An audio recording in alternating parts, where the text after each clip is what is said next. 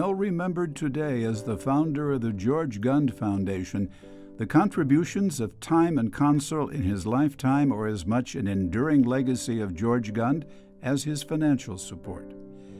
Mr. Gund was born in La Crosse, Wisconsin, but moved to Cleveland with his family in 1897. He studied at Harvard College, Harvard Business School, and Iowa State University. Throughout his lifetime, his career included banking, real estate, animal husbandry, and ranching. He also served in Army intelligence during World War I. In 1936, he married Jessica Rossler and settled in Cleveland to raise a family. In 1937, Mr. Gund established a charitable giving program which greatly impacted the various educational and cultural institutions to which he devoted his time and resources.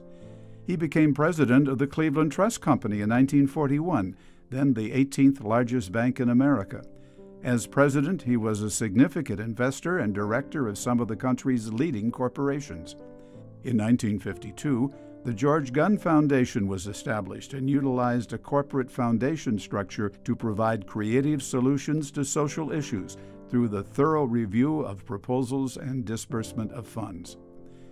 Throughout his life, Mr. Gund was especially devoted to the arts. The George Gund Endowment Fund at CPH was established in 1948, the revenue from which was used for CPH's Visiting Artists Fund. He was a member of the Cleveland Playhouse Board from 1949 to 1966 and the Cleveland Playhouse Foundation Board from 1964 to 1966. He was president of the foundation at the time of his death in 1966.